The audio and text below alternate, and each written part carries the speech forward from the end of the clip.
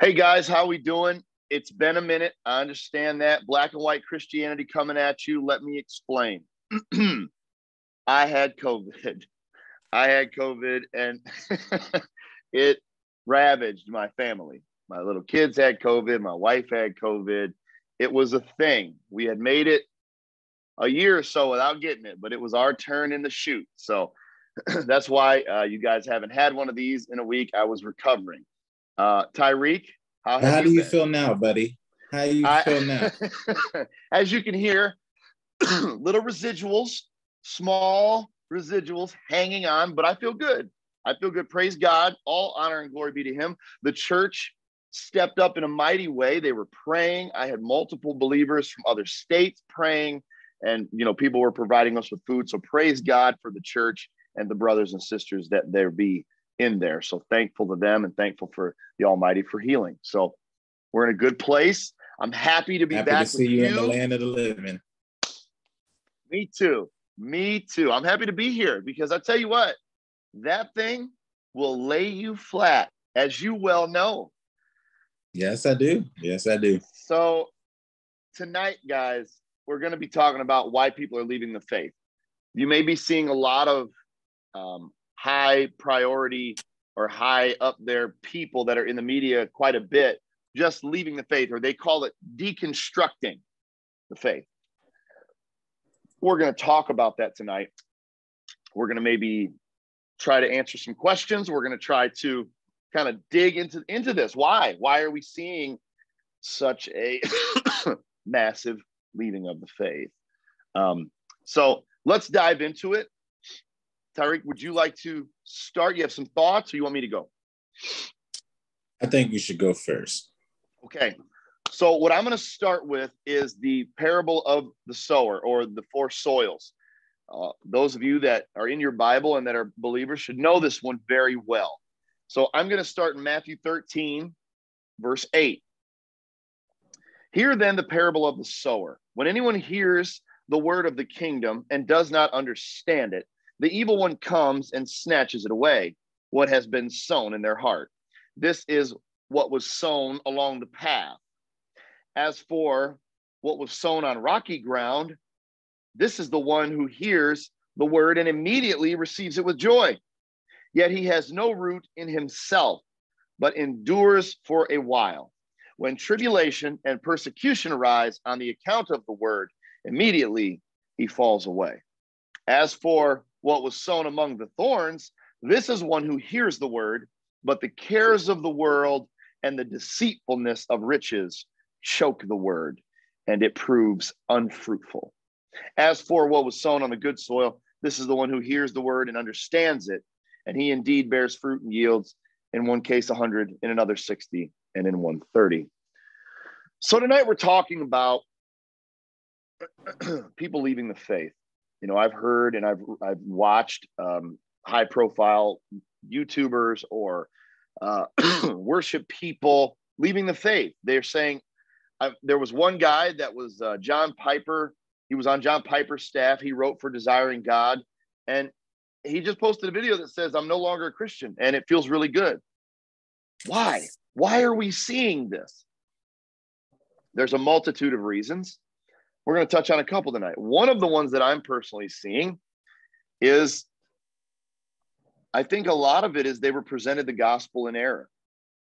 They weren't presented the full gospel of what it meant to follow Jesus and what it was going to cost them. Somebody shortchanged them the gospel. And when you do that, and there's not as the scripture says, notice of the good soil, and understands it, there wasn't a full understanding of what it meant to follow Jesus. And it proved in their life. Like it says, for the ones that fall among the rocks, they hang out for a while. They sprout up. They look good. They've got leaves, but eventually they fade away. First John says, and I don't want to step on that if that's one of your scriptures, but First John says they went out from us because they were never of us. So do we believe on this channel that you can lose your salvation? Yes. Yes, we do. We both are in agreement on that. There's a large majority of the church that believes you can never lose your salvation. I don't judge them for that. That's just not how I view the scriptures. So with that being said, I think one of the biggest things is they were presented the gospel poorly, and maybe it was a one-sided gospel, the God of love, grace, and compassion.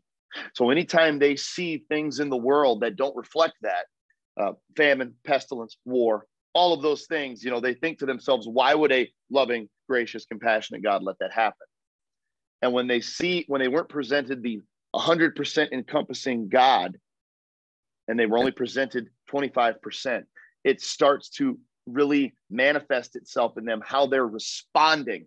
It's all about the response. One of the people that I watched, he was the author of I Kissed Dating Goodbye. I can't remember the gentleman's name. Maybe you guys can help me out. But he eventually walked away from the faith. And he said it was because how the church dealt with the gay and homosexual and lesbian community, that they would not sign off on that lifestyle. And he just said that was just too much for me. And then in his interview, he apologized to the gay and lesbian community that he was a part of something that would not tolerate that. He was sorry. And so here again, we have this somebody that didn't understand what it meant to follow Jesus, what it meant to pick up your cross every day.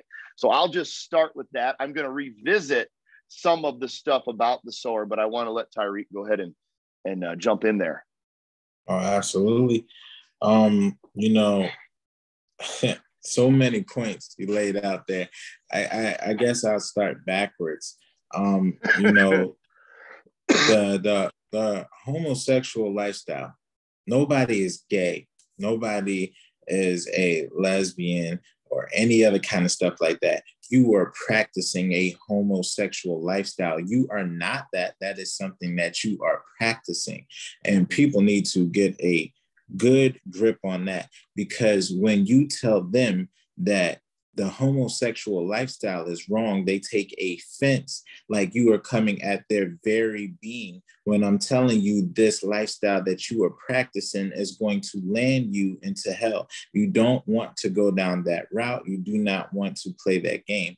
It's not just a homosexual lifestyle. It's so many other things in the Bible, like coveting and like being a coward and, being after other people's things, which is also covered, and loving yourself, vanity, all kinds of different things like that. But namely, to go off of what you were talking about with the homosexual community, it's just, yes, there's been a dropping of the ball.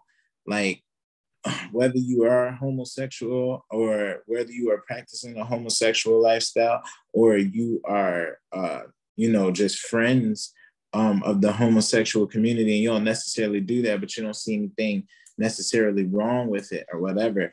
When you come to the faith, you're going to have to take a moment. You're going to have to take a while to actually get into the scripture, to read and understand what's going on in scripture, to understand what God is desiring from his people. We want to just be saved from hell. So, like, let me get out of my hell-free card. What kind of words do I say? How I got to do whatever. And then as you spend time in it, you realize it's not just love, love, love, love, love.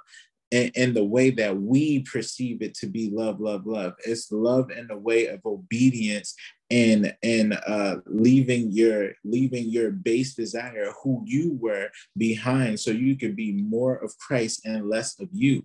And that's difficult for people when they see that.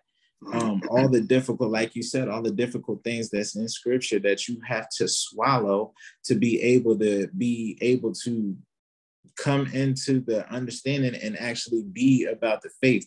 It gets uncomfortable, but you have to be okay with that. You have went through the sower parable. The first one, if I picked some things out. If I'm not all the way there, forgive me. The evil one, he takes it away. The rocky ground, it's not rooted in himself, the thorns, the cares of the world, the deceptiveness of riches. My first verse, and then I'm gonna let you talk on it after I get done. My first verse is Philippians chapter 2, 3-4. It said, "Let each of you look not only to his own interest, but also to the interests of others. Do nothing from rivalry or conceit, but in humility count others more significant than yourselves." in this scripture, we're looking at rocky ground here. There's no root in yourself. The selflessness that this faith calls for you to have is a direct opposition of our flesh, and how we are taught and what we see in society is all about being the biggest, the baddest, the most money, the most this, the most that. It's about being out in the open, more, me, gimme, push. That's our society that we live in. It's in complete opposition to the faith, where it's take care of others, look to others' needs, come alongside others, sacrifice your time to be there. So then you won't have to come into this kind of situation where it's like, I didn't know the Christian faith was like this. I thought that they came to me off the basis of love. And then now when we're talking about this kind of love, it's like, no, we don't do that way. Like, I thought it was all love. All this is somebody that came in, wanted to stamp that get out of hell free card, and then wanted to just abide and be whoever they are. But there is a culling of who you are. You're going to be systematically, through the power of the Holy Spirit and through the strength of Jesus Christ, removing what you were and your things that you found, joy or peace or comfort or any of that in, and you're going toward Christ. Right here, what my brother Walter knows me, and I know me very well. Do nothing from rivalry. That was me. Every single thing that I had to do, if I wanted to be motivated, I had to have a rival. I had to have one or a few people that I was always in competition with. That's where I drew my motivation. That's where I got the umption to go and do this and do that. That's why I had to be big man on campus. Wherever I was at, I was always in competition, always in rivalry with somebody else. The problem with that is, what happens when that somebody else is not there and all you're left with is yourself? You do not compete with others. That's not our thing here. We're talking about the stony ground. You don't have a root in yourself. You are being a version of Christ, not you. So you're coming at yourself. Go ahead. Just to add to what you were saying, you were feeding off someone else's energy to make yourself better. And instead, you should have been feeding off Christ to make yourself better, because that person doesn't have enough juice to give you longevity. So I just wanted to add that to what you were saying. Yeah, absolutely. Go ahead. I wanted to go through a little more in detail some of these in the parable of the sower. One of them is the one around the rocky ground. He immediately receives it with joy. Yet he has no root in himself, but endures for a while. I think that's important. I think that's really important, that endures for a while. But when tribulation and persecution arise, and the account of the word immediately falls away. We live in America. Let me paint this picture for you. We live in America where we have never seen a full systematic persecution of the church. Now, there may have been some things during COVID, tax stuff getting taken away, or, hey, look, don't meet. Okay, fair enough. But as far as dragging out of your homes, will kill your children, you'll lose your job. I mean, I'm talking systematic persecution. We have never felt that here from the beginning. So when this comes, so many people are going to fall away and are falling away. We have a couple little, the LGBT, the gay community, the lesbian community, they attack Christianity. They attack Christianity, but it's light. They're not attacking, at least I've seen some videos, so don't correct me so deeply in the comments, but I'm talking like burning people at the stake or crucifying them. We're not seeing that. So when they receive it with joy, they're like, oh, that sounds awesome. And I'm not saying that this is what was said, but like, when you go to some of these big box churches, it's a feel-good message. It's an encouraging message. It's a love message, and it's all under the banner of love. And so it's a feeling. It's an endorphin rush. It's like, man, this is what I've been looking for. That's amazing. I accept that. That's what it says they do. They accept it immediately. They hear it and yes, that's good. I'll take it. Immediately they grab it. There was no counting cost. There was none of that. They immediately said, that's for me. Fair enough. With joy, they were happy about it. No root in themselves. Why wasn't there any root in themselves? I can only surmise that it was because they were putting all of their hope in that person that sent them the message, and they never thought it of any interest to do it on their own and to grow their own faith in their own diligence in the word. They just went once a week to somewhere that gave them a feel-good message. What they never talked about was sin, persecution, hell, standing their ground, not being a coward, like Tyreek said. None of that. It was just love, love, grace, grace, compassion, compassion. They loved it. When tribulation comes, notice it didn't say if. When tribulation comes and persecution arises on account of the word, immediately they fall away. They don't even hang on a little bit. It was like, I heard a story today. They took a woman's daughter away from her because the daughter wanted to acknowledge herself as trans. The mother wouldn't do it. So the little girl went to the school or somewhere and said, I don't feel safe with my mom. She won't acknowledge me as trans. They took the daughter from her. She has no rights. She ain't seen her daughter more than 8 hours since 2019. I don't know if you guys can see the writing on the wall, but this is the hole that opens up big for they can say, oh, you're teaching your kids Christian values? No, I'm sorry. The state doesn't allow that anymore. They're coming with us. No rights. If you can't see stuff like that, you're blind because it's out there. It's happening. And so immediately the falling away, imagine that. Hey, look, you keep teaching your kids that conservative Christian garbage, they're coming with us and they're going to a foster home. Now you deny that stuff and promise and write down this piece of paper that you'll never speak of that again to your children and you can keep them. How many people are going to say, where do I sign? Where do I sign? You got to think about stuff like that. Immediately they fell away. That was too high of a price. Too high. That was too much. Boy, if you really could look at yourself and look at your faith and say, at what point would I really have to consider if this is for me? And I think a lot of these people are having that under the banner of love.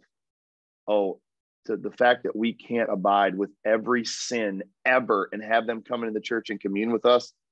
I just can't get down with that. So they deconstruct. Yeah, man. Yeah, the woes of life, man.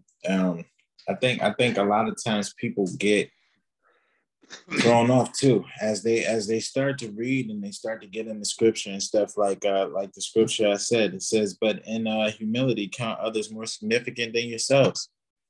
But then at the same time, you have to be bold and brazen. Like there's a time for this and a time for that and a time for this and a time for that. And the only way you're going to understand this thing and know these things, and as you said, they have no root in themselves, is you have to be in it for yourself. You can't go just one time a week, 2 times a year. This isn't the reserves. Like you have to be in the word. Like you have to be in it daily. It's daily bread. And there's a lot of people, like you said, that got that feel-good message, and they was like, "Oh yeah, I want a part of that." They went to the building, and it was so inviting, and it looked like a rock concert, and they was giving out snacks, and they had the programs, and they had the this, not the snacks, and they fell in love with the culture. They fell in love with the culture of church, not Jesus. That's another thing. That's a good point. Not falling in love with Jesus Christ. We're falling in love with the culture of church. We're falling in love with what it looks like and how it makes us feel and all that. None of that. Love is an action, it's not a feeling. I digress. The next one that I have here is Romans chapter 12, 1 through 2. And it says, do not conform to the pattern of this world, but be transformed by the renewing of your mind. Then you will be able to test and approve what God's will is, his good, pleasing, and perfect will. This can also be thorns and the rocky ground. You have to, it's a hard shift. And sometimes that shift in thinking, that reformation of your mind is too much for people. They want to still be who they are. I want to still hang out with the same kind of people. I don't want to change my ways. I would still like to watch a little bit of porn here and there. I would still like to eat all kinds of stuff over here. I would still like to, to kind of like talk reckless every now and again. I think a little bit of cursing is fine if you really need to drive a point home. There's all kinds of concessions when you don't understand exactly what you are getting into here. As you put it earlier, and as the Bible always states, you have to count the cost when you come to the faith. You are leaving, you are deciding to be in Jesus' camp as opposed to the world's camp. Right. And like and what we were talking about earlier, all of the things, we're surrounded on all sides. We have our own flesh working against us that's fallen and corrupted. We have the enemy's camp that's coming at us with every kind of temptation and thing that is coming with the fiery darts on that side. And then you have the world as a whole, which is just doing whatever it wants.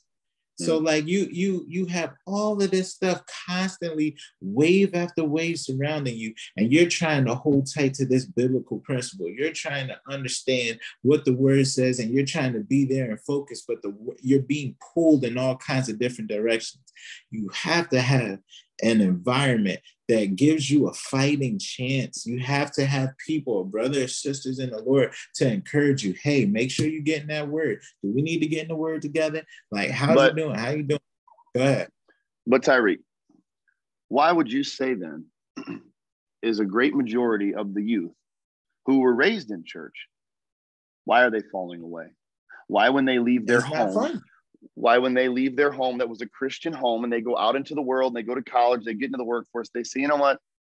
That was just something I did when I was young. I don't really want to do that anymore. The Bible tells us that when we were young, we thought as a child, we reasoned as a child. And when we became old, we put away childish things. The thing about it is, when we are young, it's play, play, play, play, play. If there is never a hard cut and an understanding that I need to be shifting into a more focused and adult mindset and drive myself into principles and different things like that, you'll keep wanting to play.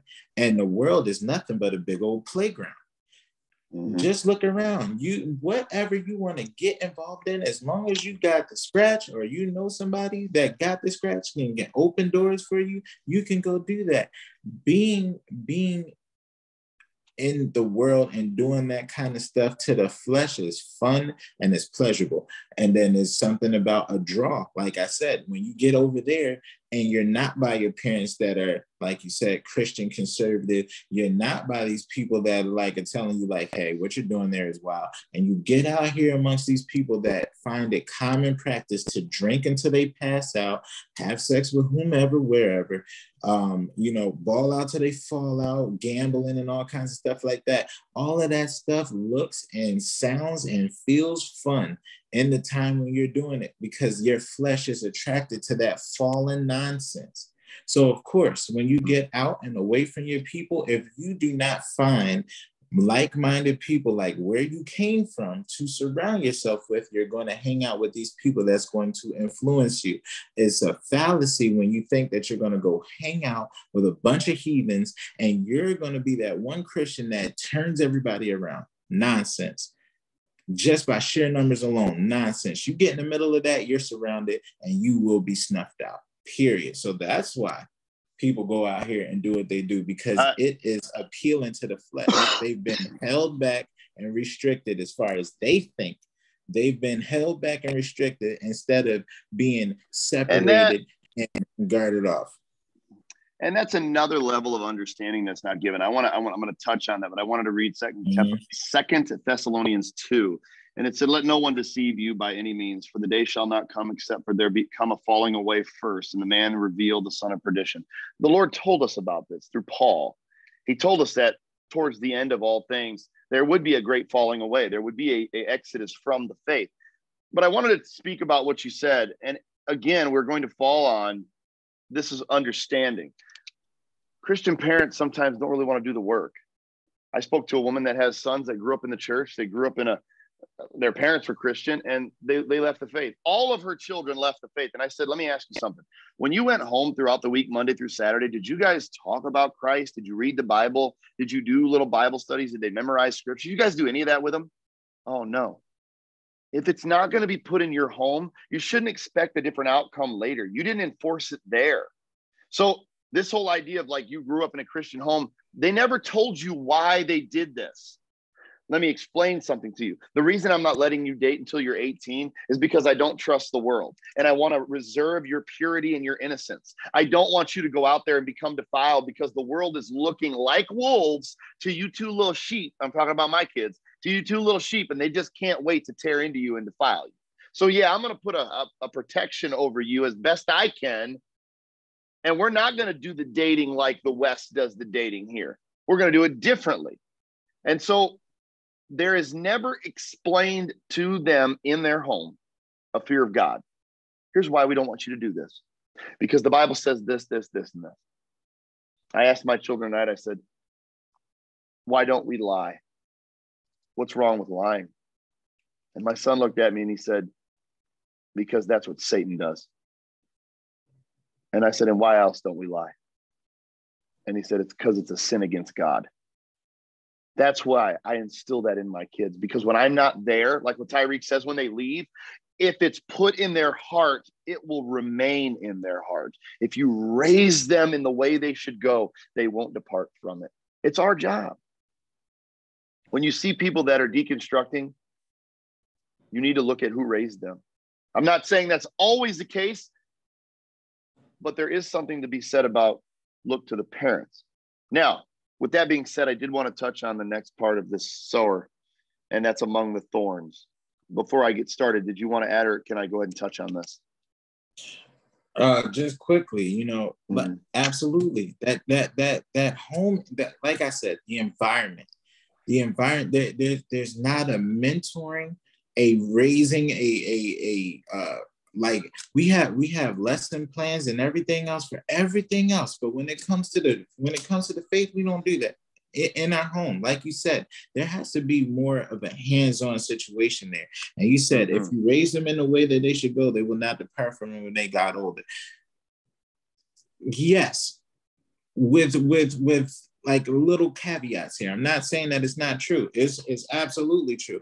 But you gotta understand, like you said, I grew up in a Christian home, but as you said, I was not led. I was not sat down and said, hey, like, this is why we don't do this. This is why we get a whole lot of I told you so in my community because I said so. You don't do that because I told you not to do that. You don't do that. Remember. And like that stuff holds a little weight until you become a little more mannish. Like you got your chest about you got some arms, you can withstand a blow to the head, a blow to the arm. Like, okay, but this is what you're doing, you're trying to beat me now. All right, let's hurry up and get this over with. Like once you start coming into your own, there's really nothing that can happen there. But like you said, praise the Lord, you get out, like myself. That was something that happened with me. I got up out of my mom's house and I could not wait to not be held back by what all that little stuff that she was talking about, because like you said, it wasn't this is against God. It was don't do it because I said so. There's more of a fear of an almighty looming presence that's always watching and recording, as opposed to somebody that's physical that can't see you. I'm on the West Coast, you're on the East Coast. I'm going to try this stuff out that you held me back from. And then you go to doing it, and the thing that gets you is that conscience and the Holy Spirit. You can't even enjoy the kind of stuff that you're trying to do. Like it won't even allow you to do it. You're trying to be over here and drinking and doing that. You're trying to be over here fornicating and doing all of this. You're trying to do all of these different things, and you can't have a moment of peace because the word is in you. And it's coming to your remembrance like over and over and over again. And you try to do whatever you can to close that off or whatever, but it's not going anywhere. And that's what it is. If you raise them in the way that they should go, they will, when they're old, they will not depart from it. You may stray like the prodigal son, but you're coming back. The word, God's word cannot come back to him void. Because you know where life is. You know where the life is. And so in the next part of this, the sower among the thorns, this one hears the word, but the cares of the world and the deceitfulness of riches choke the word and it proves unfruitful. Now listen to that. It didn't wither. It didn't die. It stayed among the thorns, but it didn't have enough juice to produce anything because it was too caught up in everything else. It heard the word, it received it, but I still got to make this money. I still got to live my life. There was not a I surrender all attitude. There was I'll take Jesus 25% of the time because who wants to go to hell? But I'm also going to do 75% of what I want to do still. I'm still a Christian. I watched a video the other day. A gentleman pulled a knife on cops. They had to shoot him. They said, when they were providing aid, they said, "Are you a religious man?" He said, "Yes." And she said, "I'll pray with you." When I heard that, I was like, what kind of testimony is that? Yes, I'm a religious man. So I pulled a deadly weapon on law enforcement. There is a multitude of people that believe themselves to be saved and a Christian that are not. And these are the people that are falling away. I'm not saying the majority of them were never saved. They could be. But once the salt loses its saltiness, how can it be made salty again? And so some of these people were not believers. They were false converts. And a lot of that is going to fall on pastors because these pastors are refusing to bring the full gospel. That is going to be a weight on them on Judgment Day. There's going to be a lot of explaining to do why you didn't give the full gospel to these people because you led so many of them in a false conversion and they went out into the world off of your words and they acted the way they did. And the moment bad times came, they were like, uh-oh. This ain't nothing of what Pastor Joel told me what this was going to be about. So you know what? I'm straight. That's going to fall on the pastors because they're refusing to teach the word of God in its entirety. And the end of this in the good soil, the biggest part of all this, that's why Christ says you'll know them by their fruit. Is there fruit on that tree? Because if there's not fruit on that tree, as scripture says, it's time to uproot that tree because it doesn't need to be taking up the soil anymore. Somebody else could have that's going to produce. It's a scary thing to think that time has run out because you've played with the holy things of God. You've played with his grace. You've played with his compassion because that was all that was preached to you. That was it. That's all you ever heard. The fear of God. You have to understand. And that's why when I sin and when I stumble, I am broken to my core because I realize how heavy my sin is. And I think more people should hear about sin. And that's why and honestly, we need to pull these people aside and say, hey, before you make this decision, before you give your life to Christ, I just want to make sure you understand what you're doing. I want to explain this to you in its entirety before we baptize you. That's why discipleship is important, but we're not doing it. We are running people through the gambit on Easter Sunday and saying, hey, y'all, we baptized 100 people today. I'd love to check in with those people. What's their follow-up? Yeah, exactly right. I'd love to check in with them in about 5 years to see if they're still in the faith. 5 years. That's it. Let's just go 5 years and all the 100 keep their names in that book and let's redo it. Let's recap with them and say, how's it going? I think you'd be surprised how many people said, I don't even go to church anymore. I don't even read the Bible anymore. I was just a thing I did, I'm so happy I did that. I'm saved now, but I don't do any of that. I don't follow the Bible. I don't submit. I don't pray. I don't do any of those things. And so you have made a bunch of false converts. And I think that's really the majority of why a lot of people fall away today.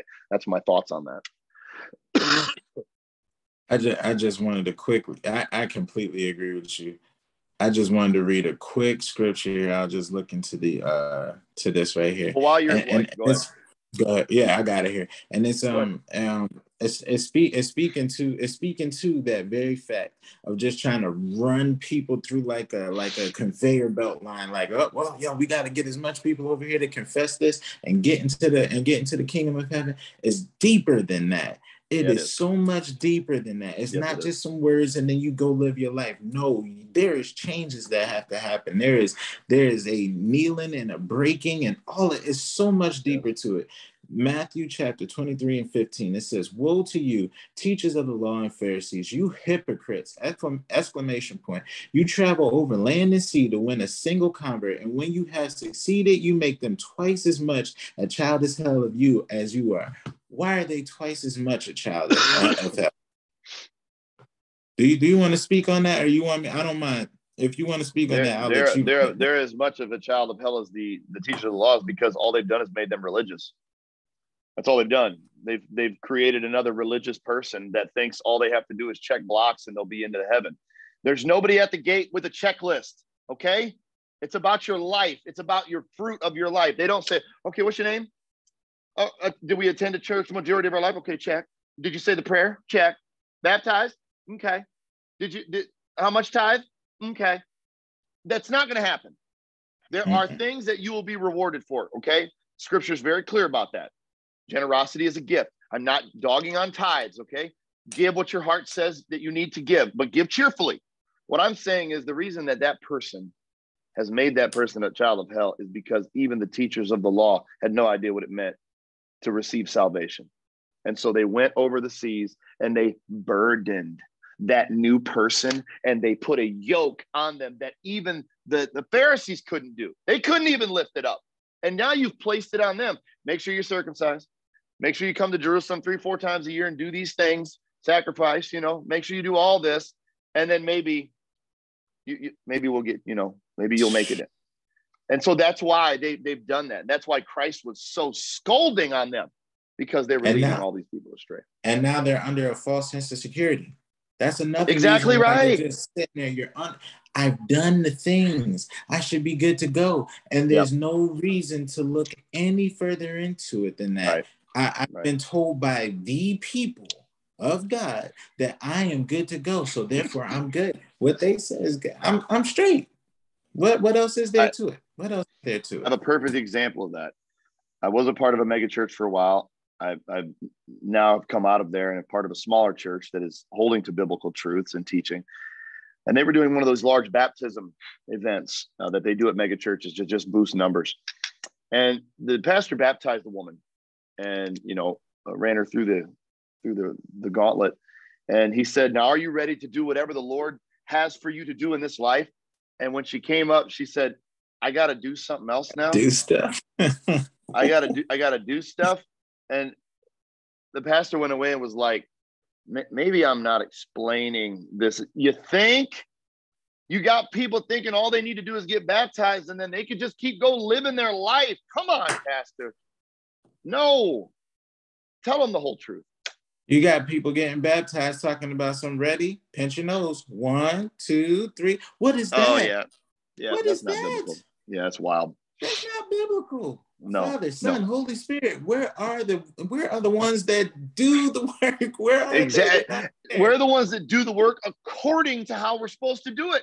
That is why there's a majority of people that are falling away today. I'm going to close on this, at least what I have to say.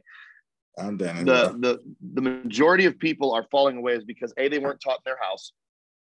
They sat under a preacher that didn't give them the full gospel, and it was never enforced in their life.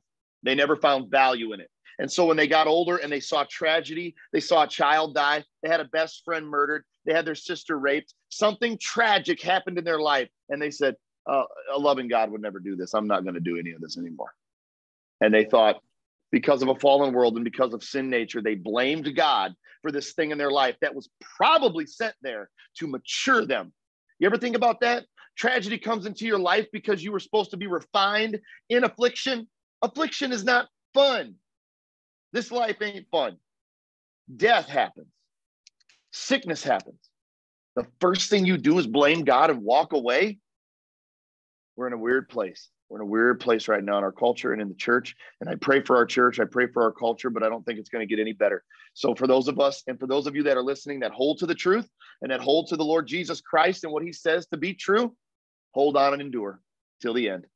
And do not love your life so much as to shrink from death. Don't shrink from it. We love you guys. And we want to encourage you to continue in the faith. Don't let go now. Don't fall away now. Amen. We love you, and God bless.